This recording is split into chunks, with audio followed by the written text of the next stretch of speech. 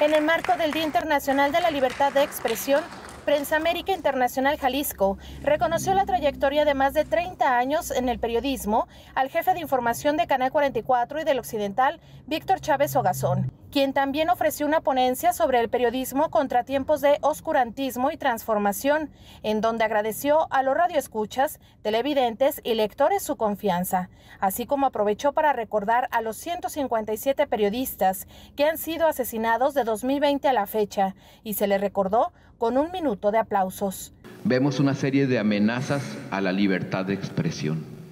De 2000 a la fecha, la organización Artículo 19 ha documentado 157 asesinatos de periodistas en México, en posible relación con su labor.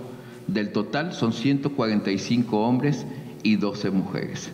Pero además, históricamente, hemos vivido intentos fallidos de acallar voces, acabar con las críticas, frenar los reclamos.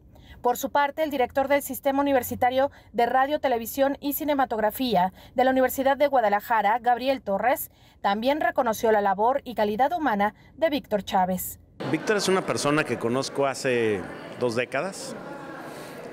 Siempre me ha parecido un periodista sobrio, que no usa la estridencia como forma de trabajo, pero sobre todo un excelente ser humano. Aquí se dijo hace un momento que para ser un buen periodista hay que ser una buena persona.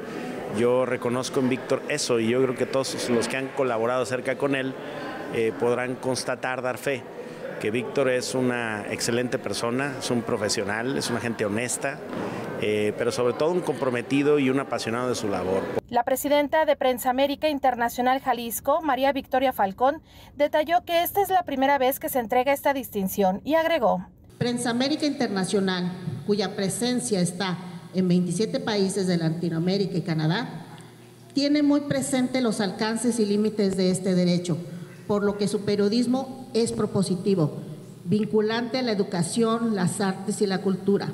También se entregó la medalla de reconocimiento a Yolanda Zamora Puente, Miguel Ángel Collado y post-mortem a José Antonio Fernández. Con imágenes de Eduardo Escalona, para UDG TV Canal 44, Rocío López Fonseca.